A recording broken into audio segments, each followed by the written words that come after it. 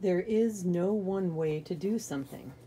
There is no one technique, no one color, no one style, no certain amount of water, no certain kind of brush stroke, no certain kind of anything.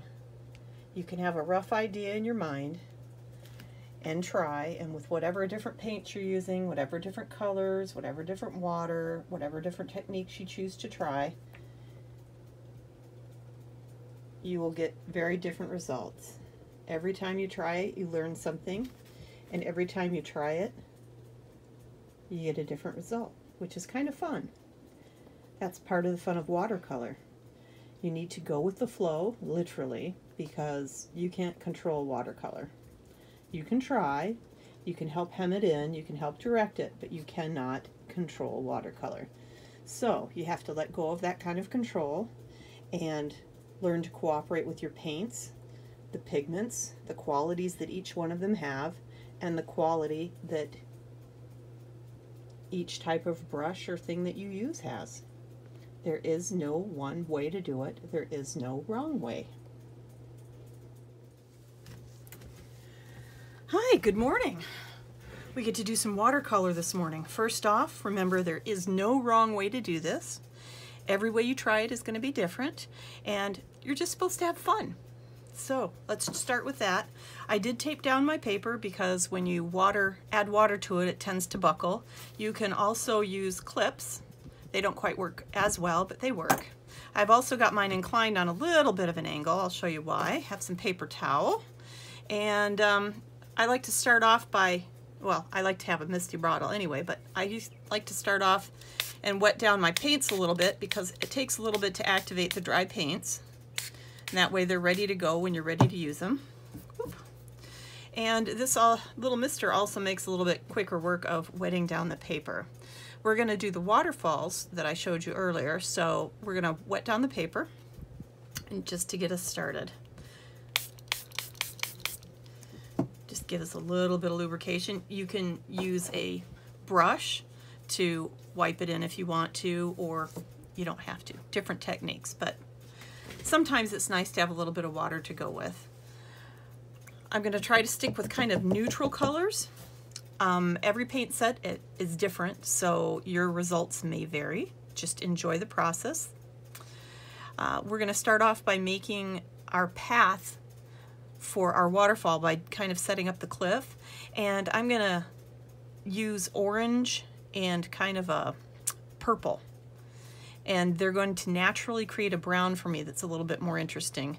You get your neutral colors on a color wheel by matching colors on opposite sides of the wheel. So I'm going to just start off with some purple or some orange here, and we'll add some purple in a minute. So you're going to just wet your brush and get some paint on it. Hopefully it's lubed up a little bit there. Just kind of think, a lot of times, especially with nature stuff, you just want to kind of think like what you're doing.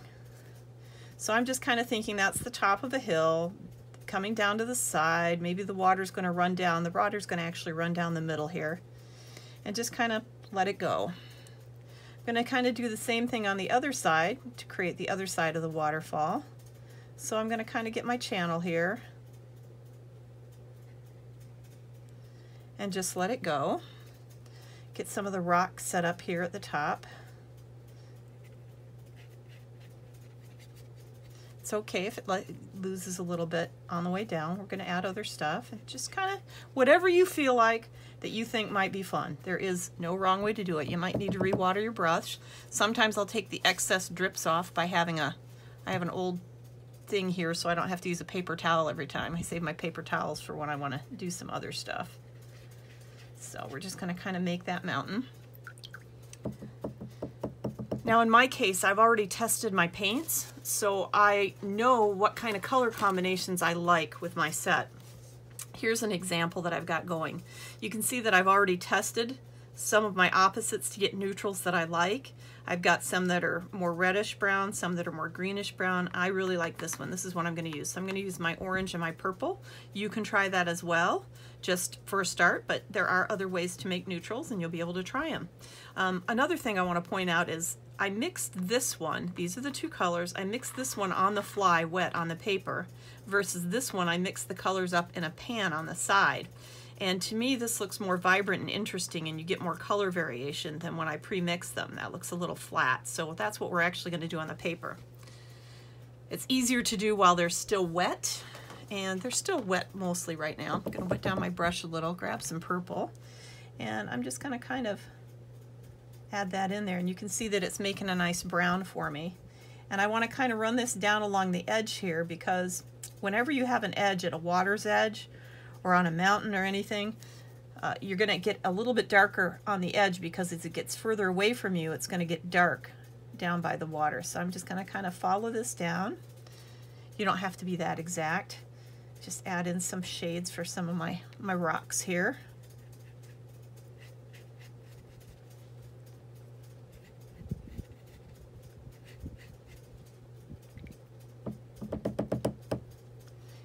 Do the same thing over here.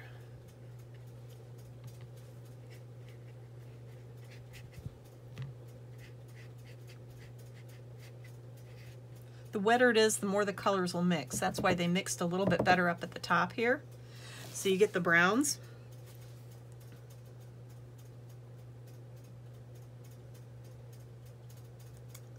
Okay.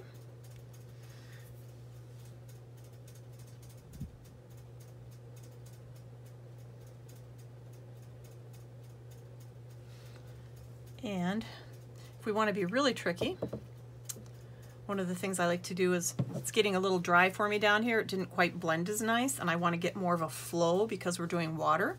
It's granted this is the rock part, but it's still water. So what I'm going to do is I'm going to tip this up a little bit. I'm going to spray a little bit more water on it. I'm going to leave the top alone a little bit because that was going pretty good. It's one of the upsides and one of the downsides of watercolor is it's water reactive. So even after you think it's kind of dry, it will still flow. This has a little bit in here that I don't like because it's right where I'm going to have my water flow. So we're going to clean that up a little bit. Use a paper towel or a tissue. I kind of like how this is run down here. I like the look of that. I'm going to encourage that a little bit by adding a little bit more paint and just kind of encouraging that to streak down a little bit because it looks kind of cool. And you could do that with either of the colors that you want to use. I'm going to use a little bit of both so I can get some of that brown going on again. And just kind of go with your gut, kind of what you feel like your little mountain and waterfall is going to look like. And I'm just going to encourage that to go down just a little bit more because it's kind of cool. Other things you can do is you can have a straw. I don't happen to have one up here right off. Not close. You can also blow on it.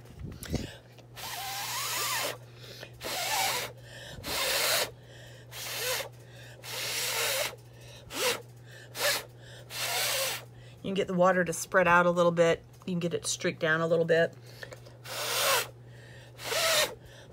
Get some different marks, which are kind of fun. So we'll put that back over here. I like how that's going. Now we're going to add a little bit of a mountain behind it too, if you maybe remember from the preview. And this one I'm going to use just a little bit of different colors so I can get a little variety. But I want to keep it light and bright. I kind of like the light and bright feel here. So I'm going to take my yellow, and it's pretty dry up there. So this is a little bit different. We wet the other one down and used a wet brush. In this case, my paper's wet up there. So what I'm going to do, and you might not be able to see it on the camera, is I'm going to make lines like a mountain back here. Kind of make a little triangle there. Yep, just with wet water. And then what I'm going to do is pick up some color. In this case, I'm going to start with the yellow. And I'm just going to kind of drop it in. And because it's wet, the water will kind of go its own way. You can kind of guide it along its path too. But it'll spread out a little differently. I really like dropping in water on my pictures because you get some really cool effects. So we're going to do some more of that. So that's just kind of the base color. Now let's use a little bit of the purple and the orange that we've been using. I'm going to use a little bit of the orange on this side, and I'm just going to add that in there. You can drop it in and you'll watch it spread out. Depending how much water's on there, you'll watch it spread more than others. And give it a little style and a little sheen over here. And I'm going to use a little bit of the purple on the other side. So using the purple and the orange brings the colors up into the other part of the painting. So even though we're getting a little bit different color combination here, it's giving us a harmony because the colors match back in. And we're just going to let that go. I'm going to put a little bit here because this is the bottom of the mountain. I'm just going to make sure that it's got that going on. If you think that it's too dark or you don't quite like the color or you want to re-go at it, you can go ahead and take your paper towel and just go say, oh, I'm not quite sure I like that color. You can also take some of your watercolor or paint out by getting your brush. You're going to wet down the brush, then you're going to dry it off a little bit. Makes it a little bit drier, and it'll soak up some of the moisture in the paint. So if you don't quite like it or you want to try something different, you can do that. In this case, I'm going to go ahead and re-wet that down. I'm going to re-put in some of that purple.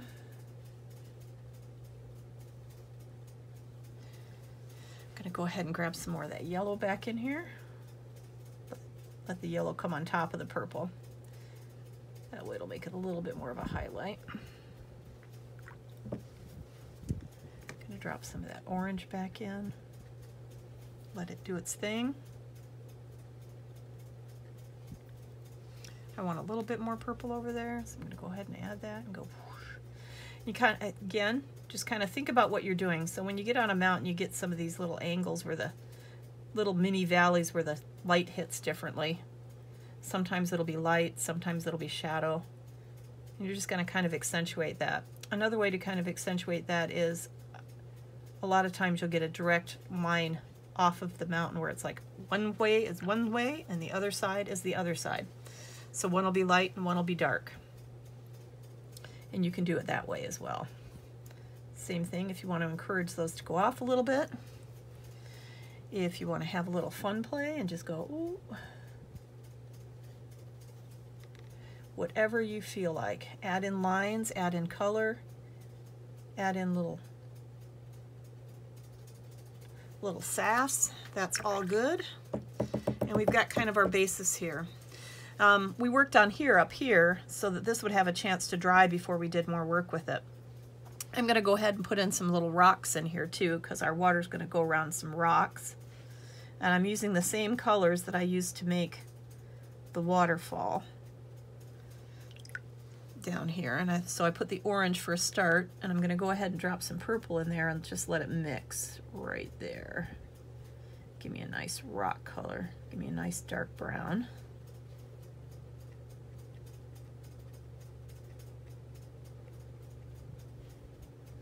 And those will be the rocks that are sitting there. Now, the edge here has lightened up a little bit, so we want to darken that back in a little bit, give it a little bit more dark. So I'm going to use both. I want to get more of a brown, so I want to keep it wet. I'm going to wet down my brush a little bit, but I'm going to get some fresh orange in here. Just kind of follow my contour down. And I'm going to go ahead and add some purple into that too, right off the bat. Oop, got a little drip there. Let's get that off of there.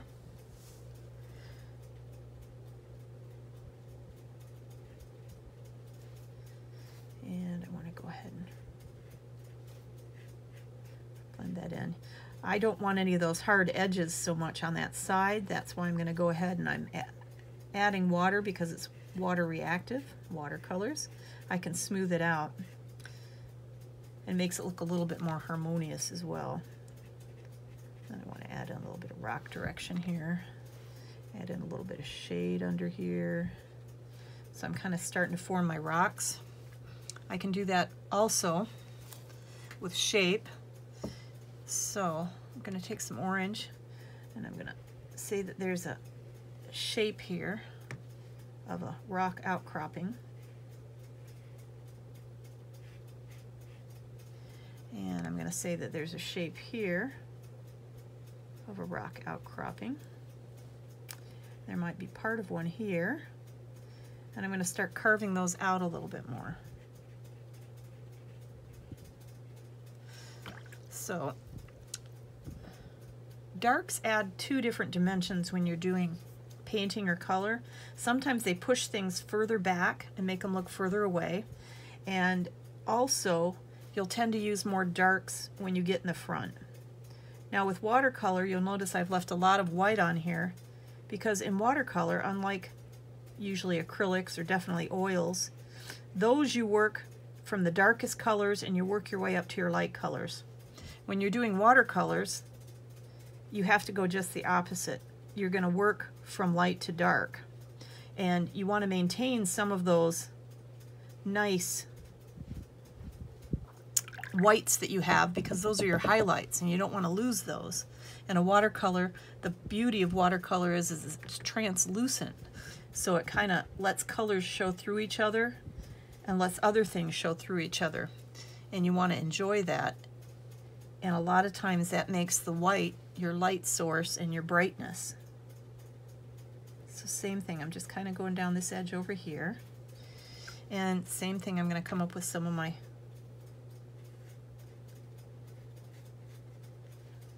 shapes. I think I've got outcropping here. I think I'm going to have an outcropping over here. Yep, that got a little too wet, so what I did is I dried off my brush and I'm going to soak some of that up. And I'm going to add some purple under here.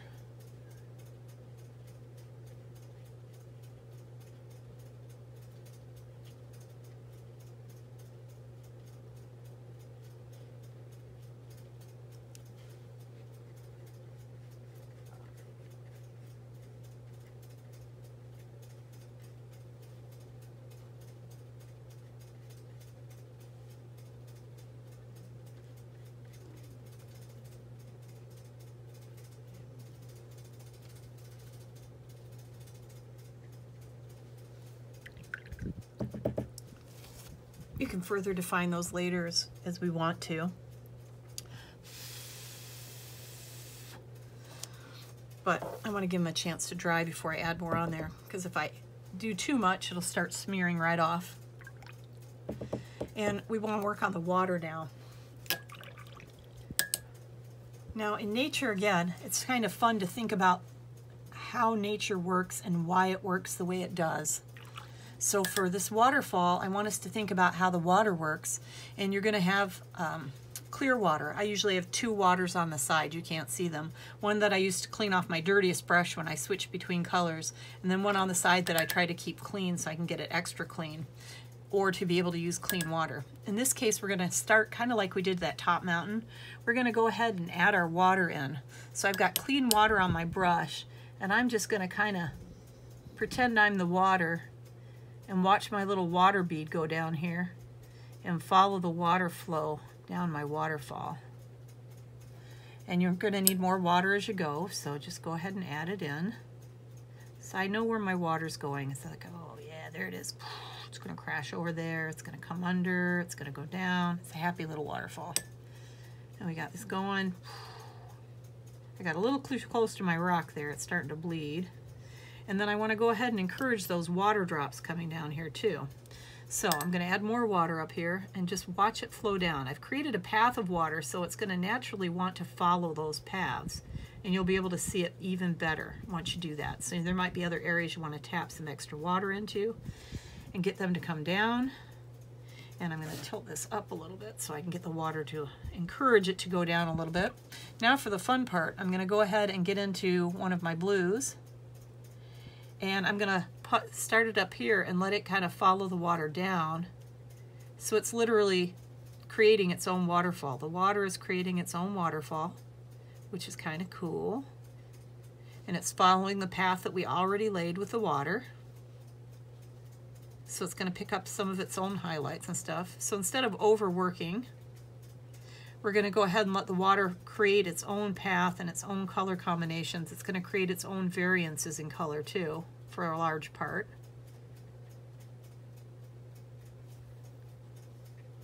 And I just want to make sure I get enough color going in here to go all the way down the drops. You might have to add some more in as you go.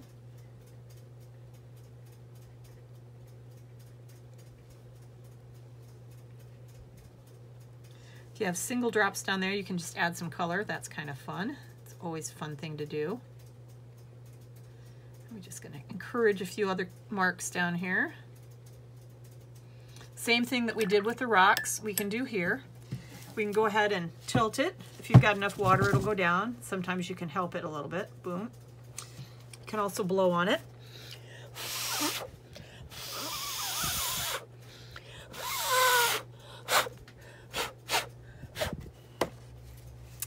Now, if I want to go back and add a little bit more darks or a little bit more highlights, I can. I've got a darker blue, so I have my lighter blue. I've got a little bit darker blue here, and I'm just going to go tap some of that in. It'll add a little bit more color variation for me. And just kind of let it go through and bleed through as it's doing. A lot of times you'll put colors like this on and you'll say, oh my gosh, it's too dark, it's too bright, oh. With watercolor, it always dries lighter than you think it's going to, so you've usually got a lot more leeway. So that's pretty cool. The next thing we're gonna try that's kind of fun, especially with water, if you're afraid about messing up your mountains up here, you can always kind of cover them up. But I'm going to take some of that water, so my brush is really kind of sloppy wet, and I'm going to go ahead and get my blue, and I'm going to just go ahead and tap the brush and give myself some water splatters. This is water. Of course it's going to splatter when it gets down there. You can see it gets out of control, so if you don't want it all up there, you can just cover it up, keep it down towards the bottom. You can also change the angle that you're doing your water drips at.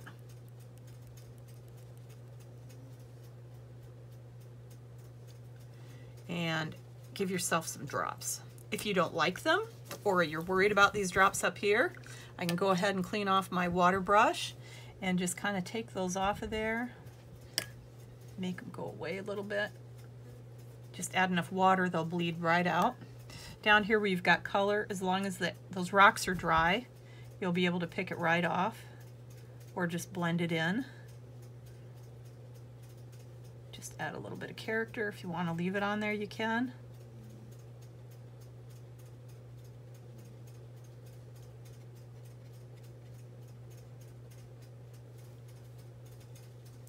Gives it a little bit of vibrancy and life. Any extra dots you want to add water into, or things you want to do. If you want to make some swirls down here, you can. You can help show the water path.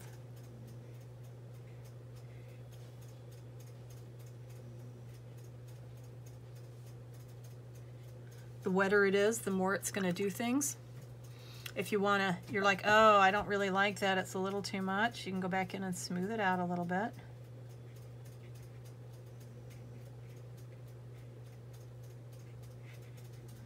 So you can't go wrong. Water's always going to flow. It's going to do its own thing.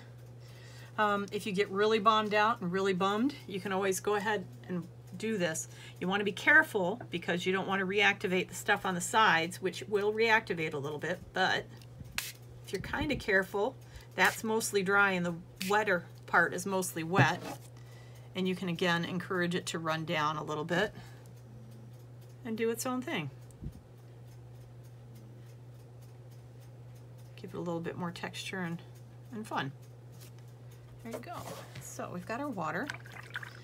Last thing I wanted to add in was some greenery along the sides. Give it a little bit more fun. You can leave it just right here if you want to. That's absolutely fine. Or you can add on some other stuff. I'm going to add on a little bit of a lighter green and then a darker green. Or actually I'm going to try a yellow. I do have a lighter green here, but mine is kind of opaque and I haven't liked it as much for some of this. So what I'm going to do is I'm going to add some yellow. And if I use yellow first, I can always add blue into it, like we did add the purple and the orange together, and it'll make a green that's really pretty. Or I can add a green to it. It's a little soupier than I would like.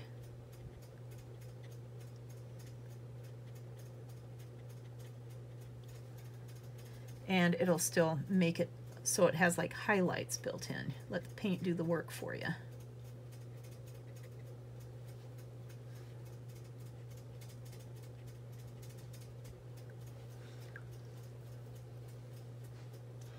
So in this case, I'm going to actually grab some of my darker green.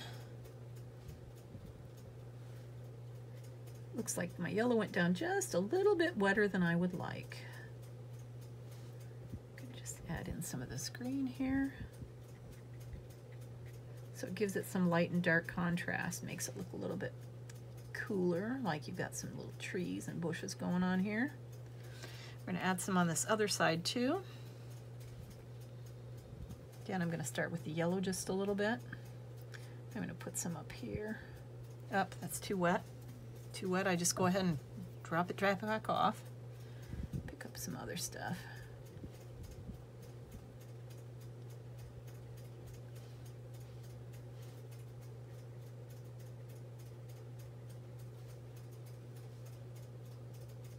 Maybe we even have some greenery just kind of dripping off down here, right off the edge.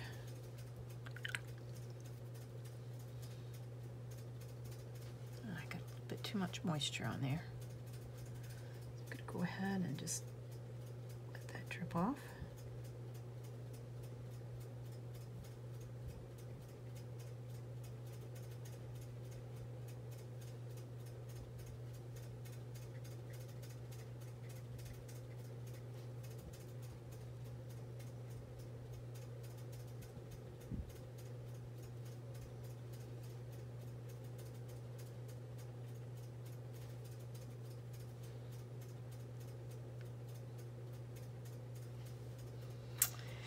And I've got this cool little rock cropping out here, so I want to do something just a little bit different with it. What I want to do is I want to build a little tree here. And since I don't have a brown on my palette, I'm going to have to build the tree trunk color kind of the same way I built my other color. Now I can premix it on the side, which in this case, having it be a little flat might not be such a bad idea, but I think I'm going to just risk it. And I'm going to start off with a little bit of orange. I like this just because it's kind of an oriental style. I'm just going to go ahead and I'm just going to create kind of a tree trunk here.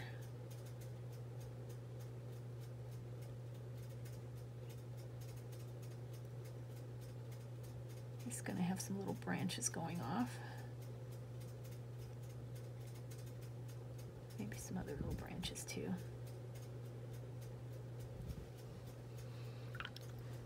Now, in this case, I found I've had problems unless I dry off my brush more. I gotta have enough moisture on my paint to get paint because I want them to mix, but if it's too glooshy slooshy, it just makes a big mess. Now see, the advantage of this too is that it gives you more variation in your color. So it's already like you did fancy techniques and you didn't. You just let the paint do its little thing and it was awesome. I'm going to treat this kind of the same way. I'm going to go ahead and put some yellow on here first and then add some other color so we can keep it a little lighter and brighter. So there's some little bushy tree bits.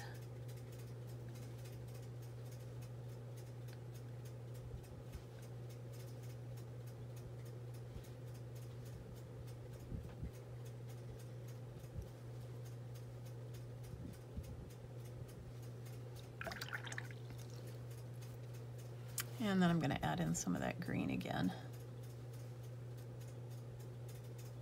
And I'm going to put the darker more towards the bottom, leave some of that light at the top so it looks like the light's kind of hitting it and it's getting some sunlight.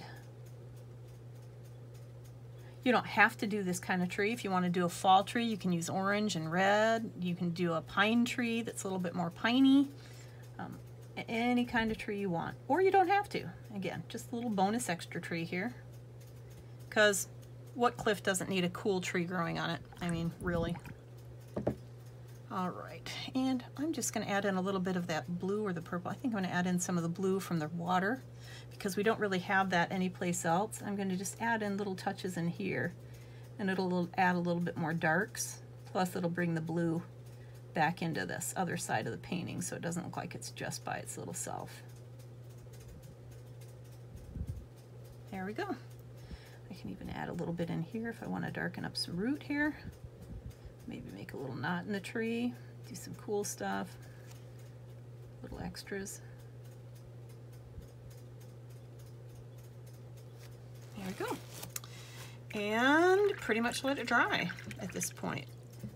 most of it's dry already. If you wanted to go back and add any more detail into any of the rocks or things over there, you can, but there you have it.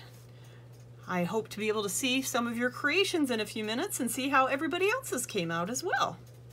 Thank you very much.